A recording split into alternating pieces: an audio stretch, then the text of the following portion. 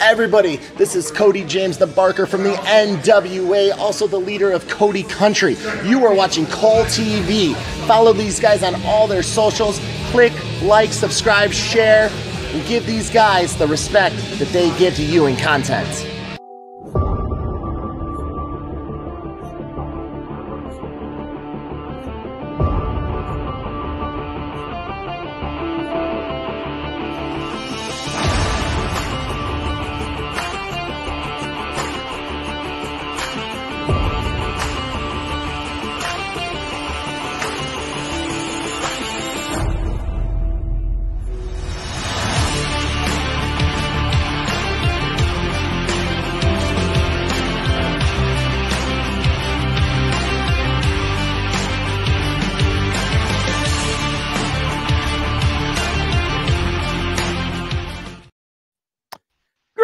And salutations, everybody, and welcome back to another episode of Pro Wrestling 60.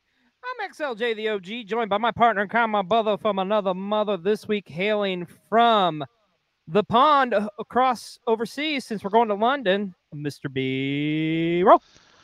Jolly good day, y'all. Cheerio, fish and chips, you know, all the good Canucks and okay, I'm gonna stop right now. I think you're ready for All In.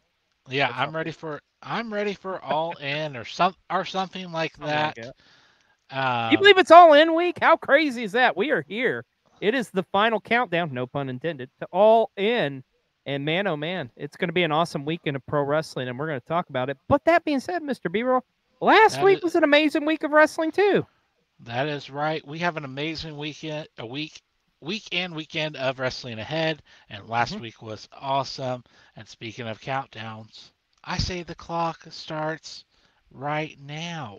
Let's get right into it. Our top story this week, the G1 Climax 34 has concluded, and we here at PW60 has finally figured out how the hell this all transpired. Actually, not as complicated as we thought it was going to be. So essentially how it came down to is you had your leaders in A and B block, and then there was a play-in matchup with the other top two competitors in each respective block. So we had a play-in round followed by the semifinals and finals. So let's talk about that play-in round.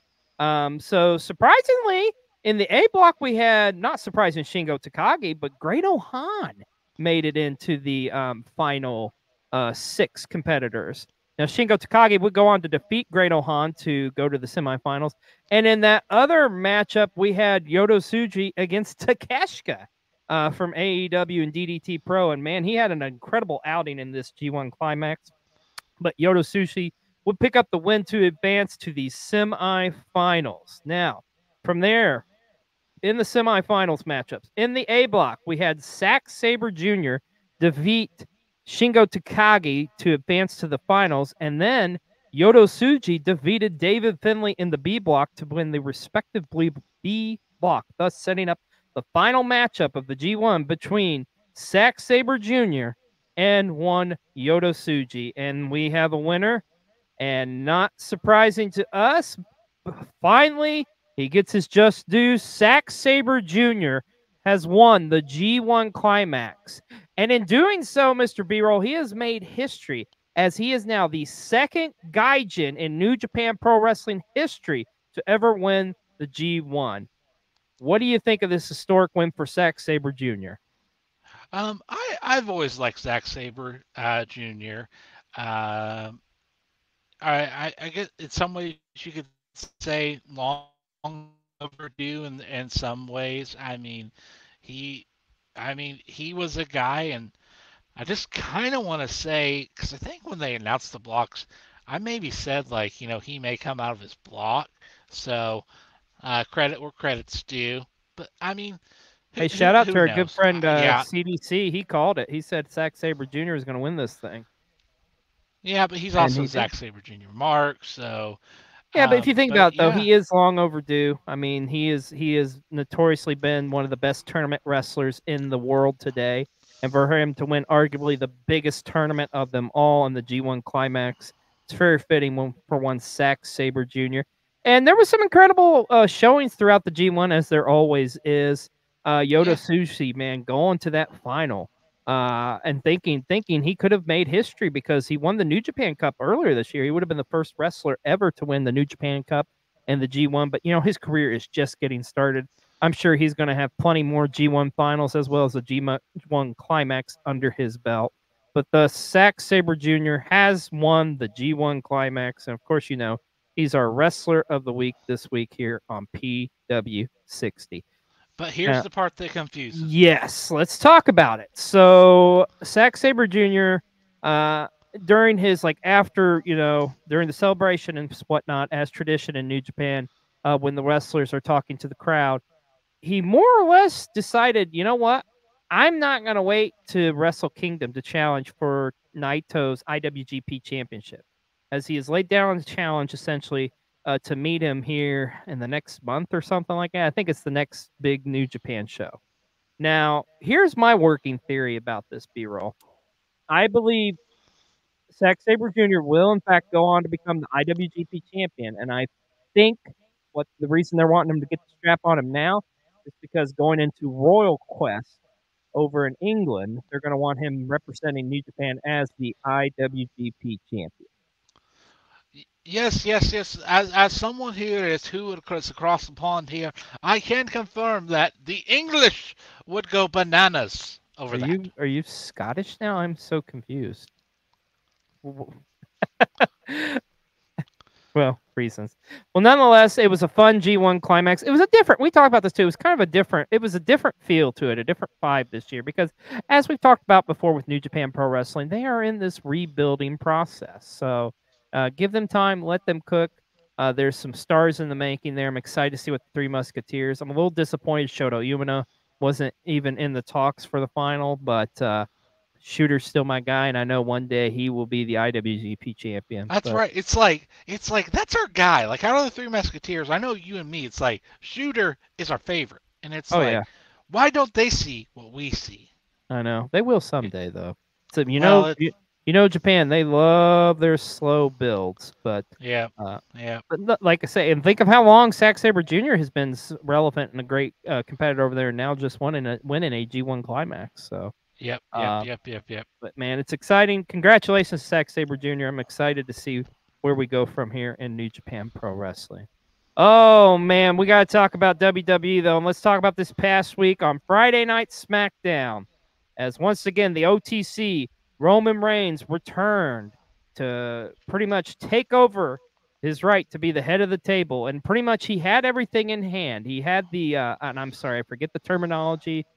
For the necklace, is it kahula or ahula? I don't know. I butchered that. I apologize. I should know because I'm American Samoan. Remember? But anyways, I like how you put your glasses on. Are you going to educate us? Yes. I do not know the proper way to pronounce it, but I'm going to say this.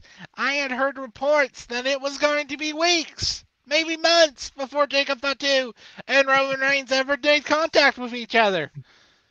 What the heck is this? How'd that work out for you? So, yes, Jacob Fatu shows up and pretty much just dominates. Like, holy shit, this was a moment. And the fact that, here's the crazy thing to me, he did this all in a walking boot. He took out Roman freaking Reigns, the man who has been dominant in the WWE for the past several years, and he came in and single-handedly took over. Like, has there ever been an enforcer in a faction who has dominated and has whipped as much ass as Jacob Fatu? I know it's in a short period of time, but my God, did they do everything right about with the Jacob Fatu booking so far? Like, this is just next level, like, holy shit. Like, they made Jacob... Now, hold on, you fucking Mark. I'm not done yet. Now, they made Jacob Fatu a star. I'm sorry. Go on. I would like to say that, no, Fax would agree that he has definitely been the most dominant force in a faction. Okay. God, I can't say that. Look at you with the straight face. I love you, buddy. So there you have it. Yeah, Jacob Fatu, and it looks like Roman's probably going to be gone for a little while now to kind of sell this. But yeah, I think it's going to I think they could so what I'm hearing in rumors, and this is take it with a grain of salt, it sounds like they're potentially going to lead to we've talked about this, the Bloodline Civil War at Survivor Series. Potentially there may be a matchup at Bad Blood between Jacob Fatu and Roman Reigns. We shall see. But I know Roman is off TV for the next several weeks, so it's gonna be interesting to see. But have loved everything they've done with Jacob Fatu so far, and Friday night they freaking killed it, man. This was a great segment. Absolutely loved and adored it. Well, my friend, I just want to I want to say one more thing before we go to Dad Hat for some advice. All right? Oh, you knew. Going? That's we get some advice. See, I know. I just want to say one more thing. He was in a fucking walking boot. Yeah, really, he was. He whipped his ass in a fucking walking boot. Are you kidding me? Like, holy shit! And people, you can put your little glasses on for this one. Like, oh well, you know, he made Solo and Tama look bad, whatever. Just fucking sit back and watch this, okay? It's good. It's just good shit. Like, this is fucking awesome. Like, you know what? If you look at Roman's reign, what did he have done? He had Solo wreck shop and fuck people up. So, but Jacob's just doing it in a more menacing way. But still, this was awesome. I don't care what anybody says. But as you alluded to, my friend, it's that time of the show. Let's go to Dad Hat with Dad Hat's tip of the week. It's that time of the week again. Dad Hat's Life Lessons of the Week. Brought to you by World Championship Wreckage. Find them on YouTube, Twitter, and TikTok. And also by the Wrestle Talk Wolfpack. 9 p.m. to 11 p.m. every Wednesday, twitch.tv/Wrestle Talk Wolfpack. And now, here's Dad Hat. All right, kids, always remember, patience is key. It's not all about you. It's about taking turns. It's about letting the person in front of you have their turn before you take yours. You don't just get to skip in front of the line. You don't get to say, you know, who cares about the other people who've been waiting? Patience is key. That's great. Wait a second. Oh! Me Chin from behind with a kendo stick. I wasn't doing that. And Me Chin looking to get the last laugh. Oh, Dad Hat is so wise. But let's talk about the rest of SmackDown. And as you saw there, Mi Shin breaking up the party of one Queen Nia Jax. It was like her little coronation. That was kind of weird too, wasn't it? I felt like it was definitely more of a Tiffy's party because with the unicorns and the pink and stuff. And Nia even said it's kind of not her bag, but you know, whatever. Pretty deadly singing. A musical number is always great television, in my opinion. So, yes, boy. I was all about yes, that. Boys. Pretty Deadly, the musical. Yes. But the rest of SmackDown was a solid show. You had Carmelo Anthony finally pick up a win against Andrade, and that. Oh my gosh! You just said Carmelo Anthony. Hold on. I did say Carmelo Anthony. Carmelo Hayes. Shit. See here, sir. It's Carmelo Hayes, and he don't miss. Yes. There. Thank you, Mark. I think you just created a new character tonight. God help us. Also, we got to see the continuation between the Cody Rhodes and Kevin Owens story as Cody came to save the day for KO, as A-Town Down Under was about to attack him with some chairs. Blair Davenport going up against Naomi, continuing on that little story there with the Unholy Union going up against them, and Jade and Bianca. Like I say, SmackDown was a solid show. But let's talk about Monday Night Raw and the meme heard around the world. I love the freaking the Damian Priest, like that right there. That's gold right there. That's comedic gold. I love that opening segment. Rhea with that promo, and it was interesting, kind of the back and forth between those two, because whether you love him or hate him, Dominic kind of made some good points, man. And there you go. Mello missed at times. Anthony, not Hayes. But also we got to see the Viper come out of from nowhere, hit Gunther with that RKO. What about the little swerve from CM Punk against Drew there? Kind of throwing him off guard. We also got to finally see kind of that turn from Ivy Nile as she pretty much joined up with the Creed brothers in their war against American Alpha, and that 2 out of 3 falls match for the IC title with Braun Breaker and Sami Zayn, and Braun winning 2 straight falls after losing the first fall. What do you make of Monday Night Raw, my friend? Solid Yeah. show. I said I feel solid. like Raw has been hitting it out of the park here lately. I love both shows, but I feel like I've kind of been enjoying Raw a little bit better here lately. Yeah, I would agree with those sentiments as well. See, I mean, like my thing with Raw used to be is like, oh man, it's 3 hours, but like right now it's like 3 pretty gosh darn entertaining hours. Yeah, it really is, man. Yeah, it's really solid, and as we're going into Bash at Berlin, we got some solid matchups ahead. So this is officially our card as of right now for Bash at Berlin. As you can see here, we have got 3 announced matches so far, and these are all main event caliber matches. As we have got, of course, Randy Orton challenging Gunther for the World Heavyweight Championship. Kevin Owens will challenge Cody Rhodes for the undisputed WWE Championship. And how about it? That big mixed tag match with Dominic Mysterio and Liv Morgan going up against Damian Priest and Rhea Ripley. It's looking pretty good. And tonight on Raw, I think we're going to get some additions to that card. So already Bash to Berlin shaping up to be a solid show, and that'll be coming up to you sooner before you know it. I think it's a week from this Saturday, actually, believe it or not. So Crazy. It is crazy. Well, let's talk about wrestling. Never stops. It never does. And speaking of which, let's talk about NXT from this past Tuesday night. And we have got some new NXT Tag Team Champions as Chase U won the tag team titles as they defeated Axiom and Nathan Frazier. A tremendous matchup. So happy for Chase U. I freaking love Chase U, man.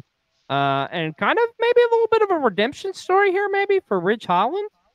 You know? Maybe. So, but I love this. I love everything about them. Honestly, I think Chase U is probably my guilty pleasure, one of my favorite things from NXT. So happy for them, man. We just need to get that women's championship on Theo Hale. I'm just saying. But we also did have another championship change hand as the North American Heritage Cup did come back to one Charlie Dempsey as he defeated Tony D'Angelo. I mean, I like Tony D'Angelo. Honestly, I never, like, for me with Tony, I never was like a huge fan of his until I got to go to that NXT show in Philly. And he really impressed me against Dragunov, and I've enjoyed watching him since then. But yeah, I mean, the Heritage Cup, when I think of it, I think of Charlie Dempsey. I mean, this makes perfect sense. I'm surprised it took this long to get it back, in all honesty. But congratulations to him, as he is, once again, the Heritage Cup champion. Let's talk about the rest of NXT from this past week. How about the start of the show with that Ethan Page promo, and then say his name, and even though he didn't get his name today, but still, Joe Hendry appeared and looked like he was going to become the challenger, and thus Wesley continues his week of being the biggest dick on NXT as he attacked Joe Hendry. And it does look like we are set up for a matchup to determine the number 1 contender. What's the next big NXT show? I forget. It's Is it No Mercy? No Mercy, isn't it? Yeah. So that matchup, I think that's coming up this week on NXT, but it's like Joe Hendry, Wesley, and there's somebody else in the match, I think. Sorry, there's so much wrestling, it's hard to keep track of everything. But nonetheless, be on the lookout for that. Also, we had Eddie Thorpe and Lexis King continue their kind of weird rivalry. I want to talk about this, though. How about the North American Championship with Obafemi against Otis? That was a fucking awesome matchup. Love that matchup. But we say it here all the time on PW60, man. NXT is killing it every Tuesday. And I can't wait to see the debut that's going to be coming up on the CW, coming from Chicago. Oh, yeah. And yes, get ready for Julia. Arrivederci. I can't wait. I can't wait to see Julia. And Stephanie Vaquer. Vaquer, man, let's go. Roxanne, I mean, she's been a great champion, but I'm sorry. I think your days are numbered. But we'll have to see what happens there. But like I say, overall, solid NXT, solid week for the WWE. But you know what, B-Roll? It was also a pretty solid week this week for AEW, especially as we are on the road. We are knocking on that door for All In. And let's start off talking about Dynamite. Kicked off with a hell of an opener with Mercedes Moné going up against Hikaru Shida for that TBS championship. My only question is, like, and I love Camille, but like, how dumb were you guys? Like, that looked nothing like Britt Baker. Like, I mean, come on. Like, and then of course Britt shows up attacking Mercedes, getting her hands on her. Also, we got that interesting kind of weird rivalry that's going on between Hangman and like Jeff Jarrett's crew, as Hangman went up against Jay Lethal. Of course, Hangman picking up the win there. We also got to see that three-way matchup to determine the number one entrant in the gauntlet match at All In with Orange Cassidy, Kyle O'Reilly, Roderick Strong. Of course, Orange Cassidy picking up the win. Got that stare down with Okada and Claudio, which that matchup will be coming to you this week on Dynamite as well. Young Bucks and Acclaimed ended in a schmoz. But I want to talk about that main event. Swerve Strickland against Wheeler Yuta. And at the end of it, man, like, Swerve, just being Swerve, man, he went full-blown heel. It's crazy to me because it's like he is doing such great heel work, but everybody still loves him. And I mean, I get it. But I don't know, bro. After this past week on Dynamite, maybe it's because I'm just not ready to come to the terms that Bryan Danielson could be done. You know, I think that's a big part of it. But man, I'm telling you, I'm enjoying Swerve's title run, but I got to be honest, come Wembley, I'm kind of wanting to see the American Dragon go out on top and get one last run before he hangs that up for good. What'd you think of Dynamite? You know, this week was like the first Dynamite in a minute where I was like rejuvenated a little bit. This was a really solid show. Yeah, it was. Like, was it all home runs and knocked out of the park? No. But no. there wasn't any swings and misses. Yeah, there really wasn't. I agree. I agree with that. Yeah, there really wasn't. Solid show as we're going into All In.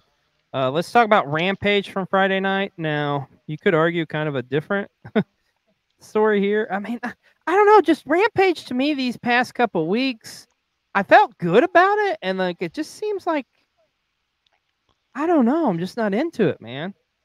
It's okay. It's not bad by any means, but I just feel like if I miss it, I'm okay. You know, it's not a big deal. But you did get the conglomeration go up against the Butcher and the Outrunners, which anytime you get the Outrunners on TV, I'm all for it. Nick Wayne going up against Kip Saban, kind of continuing that little storyline they got going there. And the main event was your boys Top Flight going over on MXM. But I will say this, talking about AEW television, what has improved, I think, drastically over the past couple weeks has been Collision. Because Collision was fucking great Saturday night. Now, Collision. See, you know what we can attribute this to? What's that? Maybe I should put these on for this. Okay. Oh God, here we go. Tony Khan clearly watches our show. Yeah, you think he's listening? I think so, because we complained about Collision for weeks. And look at it now. It's a great show. It was an awesome show, man. You're welcome. Yeah, there you go. You have Britt Baker kicking it off against Harley Cameron. You also got to see Claudio Castagnoli go up against Leo Rush. Hologram in action. I love what they're doing with Hologram and having him kind of exclusively to Collision. You got new Ring of Honor Tag Team Champions. Sammy Guevara and Dustin Rhodes. I love Dustin Rhodes. You know my thoughts on Sammy Guevara. I'm just kind of like, you know, it is what it is, I guess. But at this still, point, I'm like, can we just retire the Ring of Honor Tag Team titles because this shit's getting ridiculous. Oh, that's dope. Light Skin Darius coming through. That's cool. But let's talk about that main event. Yeah, sell us Jericho jackets. The Acclaimed going up against FTR. And honestly, if it wasn't for another amazing match this week on television, which we're going to talk about here momentarily, it would have been our match of the week here on PW60 because that was a great tag team match. Of course, as we know, it went 30 minutes. But now we know that at All In, it is going to be a triple threat match for the AEW Tag Team Championship. And speaking of All In, let's run down this amazing card that we have in store for us this upcoming Sunday. Of course, like I say, we now know that's going to be a triple threat tag team. Also, we know what's going on with trios now. What are we calling it? A London Falls ladder match. London Bridge is falling down. As we've got House of Black along with the Bang Bang Gang and of course the Patriarchy and a fourth team to be determined this week upcoming on Collision. We also now know the matchup between Darby Allin and Jack Perry will be a coffin match for the TNT Championship. Of course, Orange Cassidy will enter number one in that Casino Gauntlet match. And some of the big matchups, we got Toni Storm, of course, and Mariah May. In my opinion, that's the match of the show. That's what I want to see. That's what's getting my money. Mercedes Moné and Dr. Britt Baker for the TBS Championship. That big matchup, that rematch between Will Ospreay and MJF, of course. And on 0 Hour, big tag match with Willow Nightingale and Tomohiro Ishii going up against Stokely and Chris Statlander. And, of course, we talked about it. This is it. It's the final countdown as it's being dubbed. Career versus title, AEW Championship on the line. Swerve Strickland, the American Dragon, Bryan Danielson. It's all coming to you this Sunday at Wembley, and I'm sure they're going to have some more surprises up their sleeves. But holy shit, All In is looking fucking solid, is it not, my friend? It's looking sexy. I ain't gonna lie. It's looking sexy. Son of a bitch. All right. But real quick, since we know Tony Khan listens, and I know we need to keep moving because we have a lot to talk about. We do. Tony Khan, I'm getting real close to the camera here. Okay? This is going to be intimate. Listen to me. Listen to me good. If I don't get freaking Grado at freaking All In. Preach, brother. Coming out to Madonna. Reggie's even going out. I'm gonna do something crazy. Yep, you're gonna make Reggie mad too. So I agree, my friend. But like I say, All In's gonna be an amazing show, and it is coming to you this Sunday. Well, it's that time of the show. We need to spice things up a bit. So let's go to our good friend Spicy Guac for a spicy take. Spicy Guac, letting you know that Hangman Adam Page has a career-defining heel run as we speak right now. He wasn't doing it as a face. I got something in my eye. But as a heel, yes, he's spicy. He's getting the chili pepper. He's getting all of the chili peppers. I gotta tell you, that is a hot take, I think. We're big Hangman fans, so it's interesting to hear. Huge shout out to Spicy too, brother. We know you're not feeling well in the hospital. We wish you well, brother. We're thinking of you and we love you, my friend. But yeah, and I would mark out and sing 100%, bro, 100%, dude. If we can buy all these other songs, you can do Grado and Madonna's Like a Prayer. I'm just gonna take you there. Well, let's talk about this huge news announced this week for AEW. Next year's All In is not going to go to London, but it will, in fact, come to Texas. That's right, as All In Texas will take place next July. B-roll, I think we may have to get our asses to the Lone Star State to check this out. See, and I said, oh, there you're back again. Then he's gone again. But I am really excited to see this. It's cool that they're going to bring it over here, but I do think they're going to go back to London the year after, I believe is the plan. So, but pretty cool they're bringing it to Texas. Oh, great. We come back and we got to talk about this shit. So I want to keep it like I was saying before we went off the air. I'm going to keep it 100 with y'all. Triple Mania. Looked like it was a fun show. Cool. Some new champions. You got Raj Desi and Satnam Singh winning the tag titles. You got Matt Riddle winning the middleweight title or whatever it was. Vampiro's retirement tour. La Parka came out. Cool. I'm gonna keep it. This is Jeremy coming to you. I cannot honestly support a company that has a known fucking psychopath who has a track record of beating women and other things, as your world champion. So, AAA, I'm disappointed in you personally. I'm not going to watch your fucking product.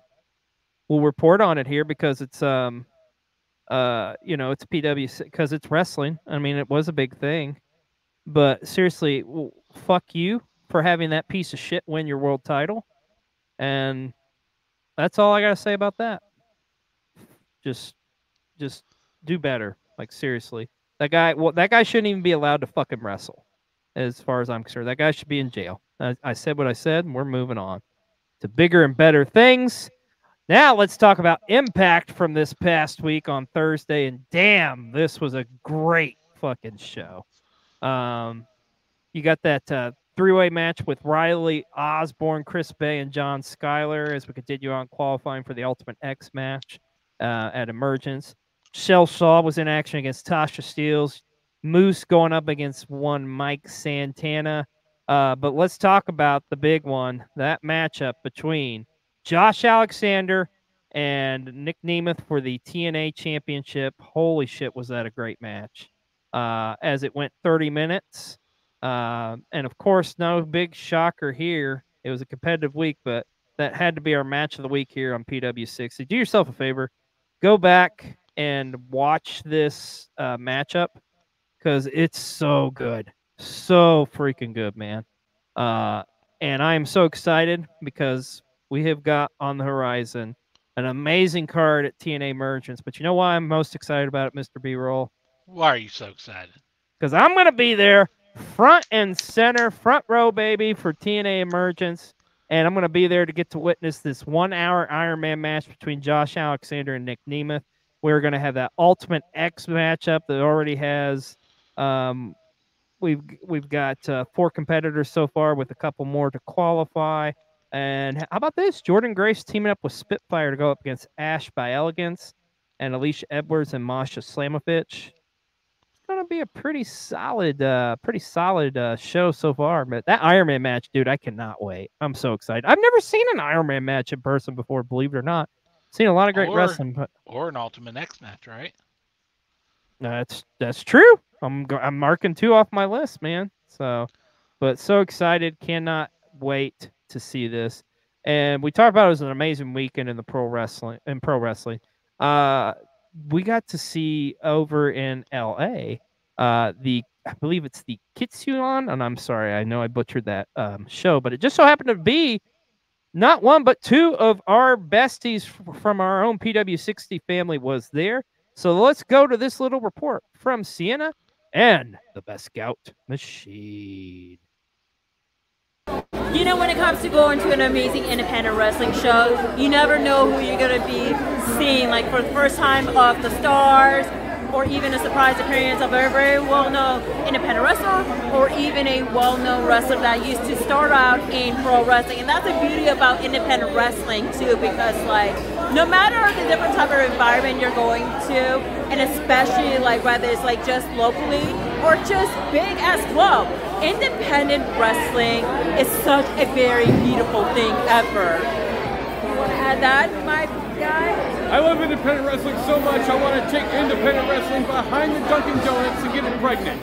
You see, yeah, like tonight, we were at Kitsune tonight, and like, Great Muda's daughter came out. We didn't even know she was going to be here. Highlight of my life. I got to see and be next to the devil's daughter herself. That's right. The great Sayuka made a surprise appearance. That's an example of a very surprising moment in independent wrestling, because you never know what to expect in life. And it's plus, you know, cards always subject to change. But remember, y'all, I highly encourage you to go to any local independent wrestling show, or it's like 30 minutes to an hour or far away from your area, because you never know that one of these like up-and-coming wrestlers are gonna make it big. Just in the first, when they're young, yes, support independent wrestling. Shania Twain. Shania Twain. Shania Twain, indeed. Well, thank you so much, Best Scout and Sienna. I heart 3,000 this video, if I do say so myself. It's great that they got to go to that show and see the Great Muda's daughter make her first ever appearance in North America. That's pretty cool, man. Pretty dope indeed. Well, let's continue talking about, let's go back and talk about some Japanese wrestling because, as we know, it is tournament season over in Japan. And even though the G1 concluded, don't worry, we got plenty more tournaments going on right now, including Noah's N1 victory. Let's go ahead and give you a little breakdown of the current rankings. Now, in the A block, we currently have a tie as we have got Jack Morris, Luis Manta, and Kaito Kiyomiya, and Josh Briggs, all at 8 points. Then we've got Ryo Awai, Dragon at 7 points, Dragon Bane at 6, Masa Kitamiya at 5, and Atushi Kotija has withdrawn from the competition because he's mathematically eliminated anyway. So there you have. That is the A block. Now let's take a look at the B block.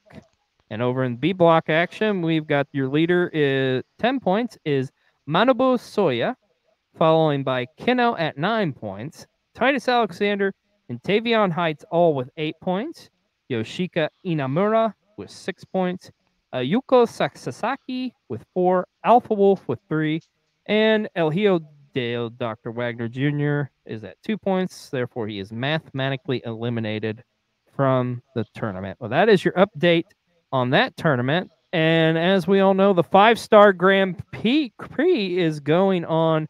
Keno is a god. I agree, Best Scout. I knew you would like this, buddy. Love you. As we know, the 5-star Grand Prix is going on right now in Japan. Of course, we got to go to our resident expert, the light-skinned Gaijin, with an update on the 5-star Grand Prix. Let's check this out. Who's ready for an update? During Sunday's Red Stars event, Micah proved her dominance once again as she eliminated Ruaka from playoff contention, and Yuna Mizumori was eliminated after a defeat by Hazuki. Momo Watanabe finally got on the board after defeating Tam Nakano, and Azumi dethroned the Stardom icon in the main event on Sunday. So a quick look at the standings here so far in Red Stars A. As you can see, Micah controls the Red Stars block with 8 points. However, Hazuki and Natsupoi are hot on her tail right now. And don't sleep on Minami because she's got 5 points as well. And in Red Stars B, as you can see, Azumi has taken control with 8 points. However, do not sleep on the Stardom icon. She has 6 points along with Meisero, who just eliminated Saya Ida from playoff contention. Tomorrow, Blue Stars takes center stage as last year's winner Suzu Suzuki goes one-on-one with Tekla, Miyu Amasaki goes one-on-one with Anna Jay, Shode goes one-on-one with Koguma, and Saki Kashima will take on the Phoenix Queen, Saya Kamitani. Saya, just a little advice here. I understand that you're probably taking Saki Kashima lightly, but don't sleep on Saki Kashima. Anyone can get caught in the Kishikaise. The 5-star Grand Prix keeps rolling, and we're getting close to the finals. Yes, we are, and we want to thank you so much, Lightskin, for that report. He is our resident expert when it comes to Stardom Pro Wrestling. And that's the great thing is, well, about this show is we have so many different experts and so many different promotions and styles of pro wrestling. And we are so excited tonight because I think this is like our birthday present to ourselves, because something we've been wanting to do on this show for a long time is dedicate some time to one of our favorite companies, and that is Game Changer Wrestling, GCW. And it just so happens to be we have a new family member here as part of the Pro Wrestling 60 family. We are so honored and happy to have her on board with us. You know her and you love her. And if you don't yet know her, you're about to fall in love with her. That is one Cake Face Carly, who will be doing our GCW reports. And man, she had a big one for this week because this arguably was one of the biggest weeks in GCW. So let's go to Cake Face Carly with our GCW report. What's going on, PW60 fam? I'm Cake Face Carly, your new GCW bestie, and I'm here to talk about all things Game Changer Wrestling. Let's highlight some of the amazing things that happened this past week, as well as upcoming things you need to watch out for. GCW had 5 events this week, unlike the usual 2 or 3, and 3 of 5 of those events took place in Japan. The first event took place 1 week ago today as GCW had a crossover event with DDT called Never Ending Noisy Summer. Although the show was a little more fun and lighthearted, it was still amazing with 7 matches on card. A lot of tag team action took place, but one was Rina Yamashita teaming up with Jimmy Lloyd, which may seem hard to believe, but they teamed together very well as they took on Kanon and Daisuke Sasaki. The odds were stacked against Rina and Jimmy as there was outside interference from Kanon and Daisuke's team, but they put on a really good show. In the end, Daisuke and Kanon were victorious. Next, I gotta talk about one of my favorite matches of the night as Gringo Loco and One Called Manders took on Tetsuya Endo and Yuki Ino. This was easily a 5-star match that definitely did not disappoint. With the mix of high-flying action, hard-hitting maneuvers, and great teamwork, this match was nothing short of impressive. And despite Gringo and Manders' effort, Tetsuya and Yuki picked up the win. Last but not least, we had Mao putting his DDT Universal Championship on the line against a returning Alex Zane. The last match Alex had was actually against Microman and he lost. So this was a great opportunity to showcase his talent as well as get a title opportunity. Overall, the match was incredible with such a display of raw talent. I loved this match. Sadly, the match did have to be stopped because Alex Zane did get injured after doing a flip onto the crowd and fucked up his knee. Although the match ended on a sad note, there was so much respect given from Mao to Alex Zane, and he even said, "We can run it back once you're not injured." This did, however, put a damper on the rest of the Japan tour as Alex Zane was no longer to compete. Laughter and tears, sunglasses, toy blocks, and Effie and Dino having more ass in their match than a donkey stable, this event was definitely iconic. The next show was The Sky is the Limit, and I'll have to admit, out of all 3 Japan shows, this one was definitely my favorite. From Jimmy Lloyd getting knocked out, curses being blocked, legends and lariats from hell, this 8-match fight card was second to none. First, let's talk about the bad boy Joey Janela going against the up-and-coming star Marcus Mathers. This was another 5-star, evenly stacked match that has truly made me into a Marcus Mathers fan. It was a back-and-forth bout, but there was nothing stopping the bad boy from picking up the win. There was a tag team match where Masha Slamovich teamed up with Rina Yamashita and took on Gringo Loco and Violento Jack, who took the place of Alex Zane. With so many different wrestling styles colliding in the ring, this was incredibly fluid. Both teams put on a hell of a match, but nothing was stopping the girlies from being victorious. Then in the main event was former stablemates from Second Gear Crew, Mance Warner taking on One Called Manders, putting his GCW World Championship on the line. This was already Mance Warner's second title defense of the week as he was successful in defending it against Shunma Katsumata and the bad boy Joey Janela. The match was nothing short of intense and full of chemistry. You could see the history between these two bleed out, figuratively and literally. And although Manders had that championship at his fingertips, nothing was stopping Mance Warner. The last event in Japan was You Only Die Once, and not only was this the shortest match card of the tour, but of the entire week, as this only had 6 matches. With 3 titles defended and retained, a lot of blood, unexpected dream matches like Tetsuya Endo and Gringo Loco, as well as a huge fucking panda. Let's talk about it. The Russian Dynamite, Masha Slamovich, ended up putting her JCW World Championship on the line against Marcus Mathers. The match was beautifully done with a great display from both opponents, but in the end, Masha kept her belt. One Called Manders scored another title opportunity as Rina Yamashita put her GCW Ultra Violent Championship on the line. Although the match was insanely brutal, the respect and sportsmanship was clearly evident, and Rina Yamashita ended up winning. I could talk about Mance Warner's 3rd title defense in Japan, but honestly there's a match I want to talk about a little more. A scramble match between Danhausen, Jimmy Lloyd, Joey Janela, Kikutaro, Effie, and none other than Andriza Giant Panda. No bullshit, guys. There was a giant panda. Although everybody put up such a valiant effort, including Danhausen putting on a curse and everyone started doing the Thriller dance, no one was a match for Andriza, and the cutest competitor ever won. All 3 shows in Japan were awesome, and I can't wait to see him go back. But GCW had shows at the end of the week also back in the States, so let's talk about it. The first show back in the States was No Signal in the Hills Part 4 as they went back to LA at the UCC Center. This card had 10 matches, making it the most of the entire week, and it was awesome. Sidney Hakim had a match with Rich Strong, which was another 5-star match. Start to finish, it was absolutely entertaining, but Sidney Hakim kept his winning streak alive in GCW. A 6-man Lucha Libre tag match happened where Los Macizos teamed up with none other than Chavo Guerrero Jr. as they took on Gringo Loco, Erez, and Jack Cartwheel. An amazing match with, of course, tributes to Eddie Guerrero, where Chavo did the Three Amigos on all 3 of his opponents, as well as a frog splash. Although Los Macizos and Chavo won, let's face it, we all won for witnessing this match.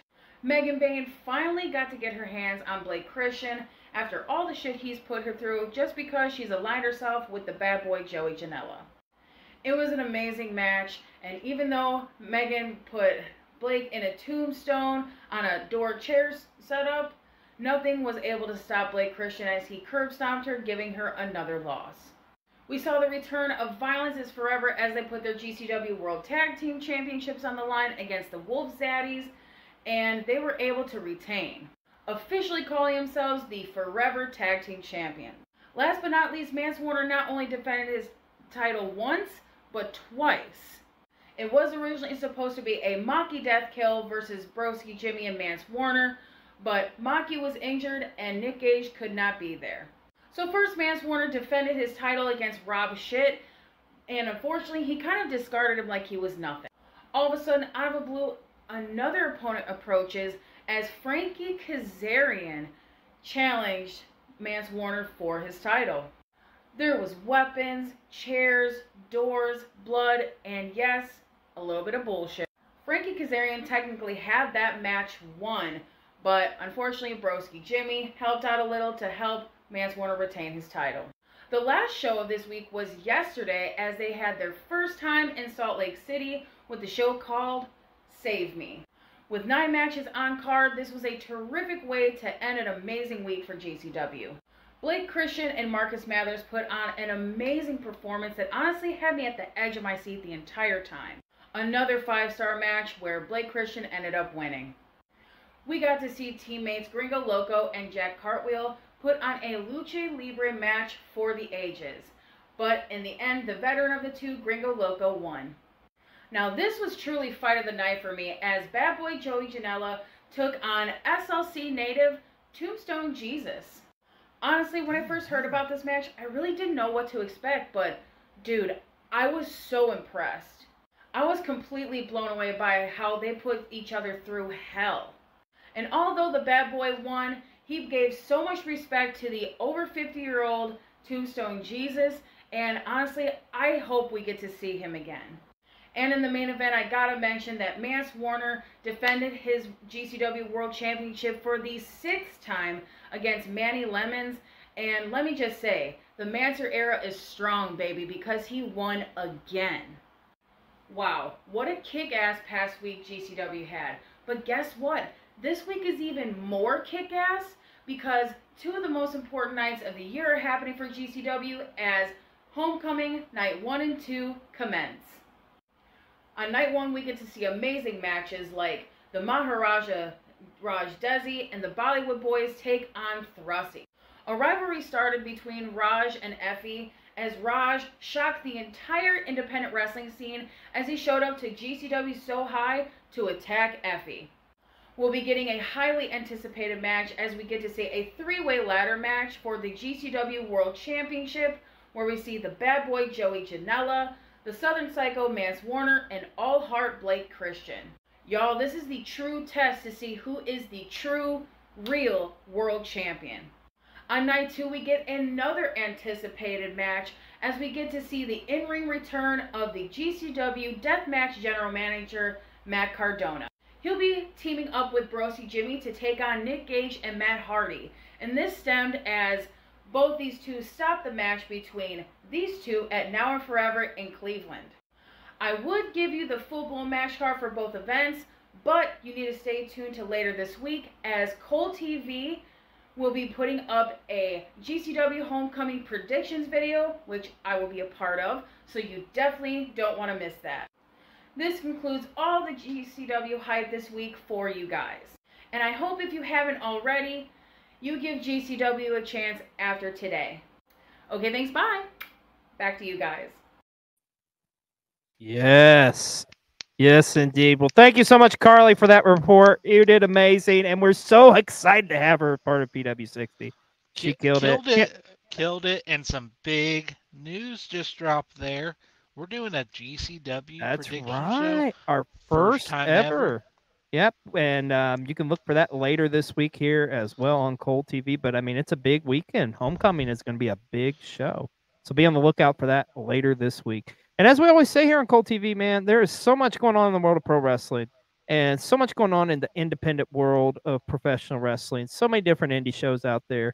We highly recommend you get out to them. But as always here on PW60, we got our resident expert, one Michael J. Duplessis, who's going to fill us in and tell us about some of the great indie shows, maybe in a town near you. So let's go to Michael with the Indie Report.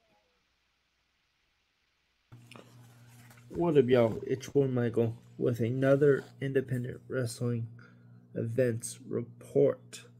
First off, we have Relentless Pro Wrestling returns to Spokane, Washington with no excuses. September 7th, doors open at 6, bell time is at 7.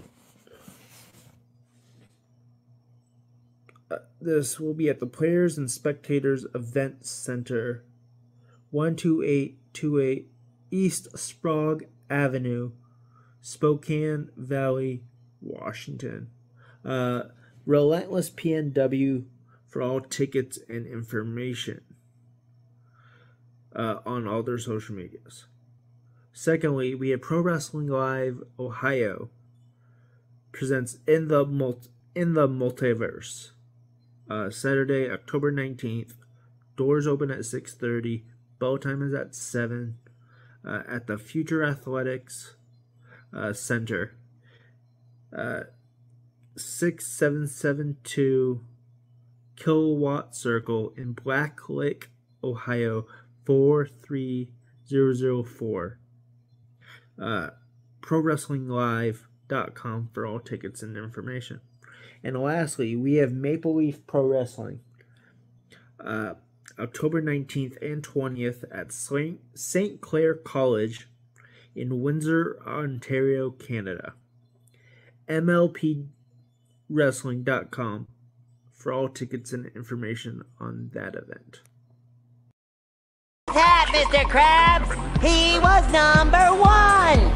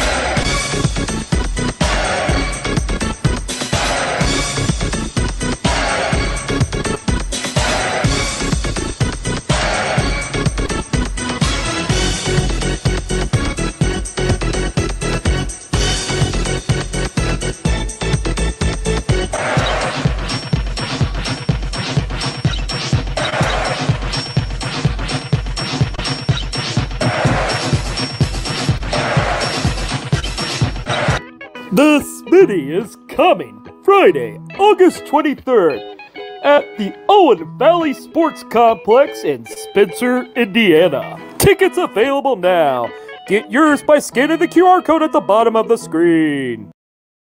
All right, and yes, it is the biggest independent show of the year. It is upon us. The Smitty, can you believe it, B-Roll? It is this Friday coming to you from Spencer, Indiana.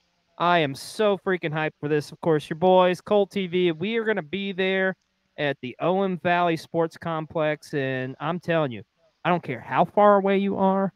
Like, if you need to stay at B-Roll or my place, that's fine. We'll shack you up. You can share a bed with Reggie and Cash if you have to. I'm sure they would love to have that. But get your butt to Spencer, Indiana this Friday for the Smitty. It is going to be an amazing show. And we're, like I say, we're so honored to be a part of this show. It's going to be an amazing show, and I cannot wait for the Smitty. Indeed. And if you haven't been enticed enough yet, all I will say, I'm not going to say what, but we will be in costume. Let's just put it that way. All right, let's get back into it here. Let's talk about MJF. Going all over the place, working everywhere, brother. Worked a Rev Pro show, going up against this young man right here, one Michael Oku, who the rumor has it that he is going to essentially sign with AEW. A lot of people talking about this young man as the best UK wrestler going today. What do you think of this news? I mean, it kind of makes sense. He's buddies with Ospreay. Fit right in with AEW, I would say. Yeah. So a couple things. I want to see this: the MJF American flag with the faces on it. Oh God, not again! You're muted. Oh dear God, we're so close to being done with this. Yeah, we got nothing. You're muted. Okay, we're gonna try to continue on here. We're gonna, before anything crazy happens, maybe we get B-roll back in, but we're not taking the risk. So, because we're close to finishing up the show here this week, and we do apologize for all the technical difficulties this week. It came out this week that one Dakota Kai was injured, and it looks like she's gonna be on the shelf again for a little bit. Are you back, buddy? Because I can't hear you. Yep, we can't hear you, so that's all right. We'll figure something out. But Dakota Kai on the shelves, it looks like, again. Unfortunately, you hate to hear this, man, because she's just getting back from injury and now going to be out for, I believe it was 8 weeks is what they said. So hopefully she gets to healing up and gets back in the ring real soon. Also, it was announced this week that the Viper Randy Orton has actually signed a contract extension with the WWE. Definitely looks like he's going to be finished his career with the WWE, and I would say rightfully so. I mean, when I think of Randy Orton, I can't see him anywhere else, in all honesty. So, kudos and congratulations to Randy Orton, truly deserving to get that contract extension and get to finish his career out in the WWE. Let's talk about this. The Fanatics Fest took place over the weekend in New York City. And with every other athlete that was there, because it wasn't just a WWE thing. This was like all sports. WWE was the only one to have all sellouts across the board with all the talent that was there. So you got like Kevin Durant, you got all these other great athletes. They're not selling out. But by God, the WWE is. That just goes to show you like just how red hot the WWE is right now. So, but pretty cool statistic, I would say, nonetheless. Also this week, we found out that AEW Wrestle Dream will be taking place Saturday, October 12th from the Tacoma Dome in Tacoma, Washington. So excited for that. And it's also exciting the fact that it is a Saturday pay-per-view. I'm all for that. So, that is exciting news to hear AEW's, especially going back to Washington. It's our good buddy Michael from there, and he could speak. The Washington area is a great place for pro wrestling. Now, this is interesting because this is, to my knowledge, the first time this has really happened, as AEW World's End at the end of the year is on Saturday, December 28th in Orlando, Florida. And also, WWE will be running a show the same day in Orlando, Florida. So running the same town the same day. We're going back to the days of WWF and Crockett Promotions, baby. So it's gonna be interesting to see how this falls out. Like what comes from this, and I don't know. It's very, very. It's interesting. Let's just leave it at that. Well, it's that time of the show. Let's go to Brian with Brian's random moment of the week. Hey, what's up? It's another great episode of P to the W to the 6 to the 0. Harry's outside the house. I would say in the house, but outside the house. Coming in close. Ah! Hat. Oh, yeah, by the way, here. Don't have it on for the moment. That's all right. It's whatever. All right, so as we met last time for Brian's random moment of the week, covering the history of pro wrestling in our What If series, and we talked about one of the most polarizing figures in wrestling history, and that is Hulk Hogan, brother. And what would have happened, or what if he never left the WWF in 1993? How would that have impacted WCW when he went there in 94? And then eventually with the formation of the NWO in July of 1996 when he officially turned heel. How that would have went. Now, continuing as I mentioned last time with our look at some of the original sorry, I get distracted very easily while I'm recording. Looking at some of the founding members of the NWO and WCW in 1996. Now, I'm going to do a pair. And that would be Scott Hall and Kevin Nash. Now, those that really remember, when I started watching wrestling, WCW in like 1990, 91, remember that Hall and Nash, respectively, as the Diamond Stud and Oz, and Nash as Vinny Vegas as well, those that know for sure, were in WCW before they went to the WWF to become Razor Ramon and Diesel. Now, let's fast forward. What if, in 1996, Hall and Nash never left the WWF? What if they stayed there? How would their careers have went continuing in the WWF at that time? And what would that have meant for the formation of the NWO and WCW? Would Hogan have still formed it with two other people? And if so, who would they be? There's so many things that you can unwrap with this question. What if Hall and Nash never left the WWF to go to WCW around 1996? Think about it. And let me know in the comments. Interesting. Well, Brian, we love you, buddy. Always ask such great questions. And hey, you know who else we love here on PW60? We love our content creators. And this week, our wrestling content creator of the week, well, it's not your traditional content creator, as I don't know if you've all seen this video, but it's just too freaking adorable not to highlight. But our Ruby Ringside creator of the week this week is one Sam Ponokowski. God, I can't talk. Ponokowski. I butchered that royally. I'm sorry, folks. Anyways, the video that we're talking about in question here is his little girl reaction to Jey Uso with the Yeet dance. It's adorable. It's amazing. It's going viral. And seriously, go give them a follow. Go check them out over on TikTok. And I'm sure they're across other social media platforms. But this week, Sam Ponokowski is our Ruby Ringside content creator of the week. Here, PW60. And finally, our last story this week, as you saw at the beginning of the show, we lost another great in the world of professional wrestling this past week, as Afa Anoa'i, the other member of the Wild Samoans, did pass away. And of course, about a month ago, excuse me, we did lose his brother.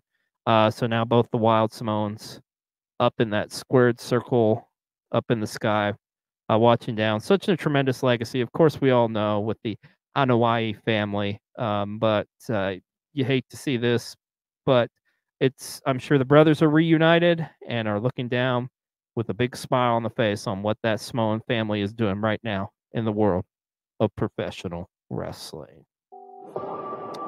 Whew.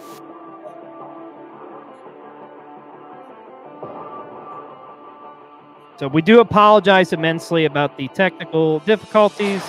Hopefully we won't run into that again, but hey, it is what it is. And like I say, happy 3rd birthday here to Cole TV. It's been an amazing ride so far, and we got so much more planned on the horizon. You're going to stay tuned for that. And be on the lookout for a special cut of this episode tomorrow. That'll be here on Cole TV. Thank you all so much. We love you all, and we'll see you next time on another episode of Pro Wrestling 60. Everybody have a great week. Bye.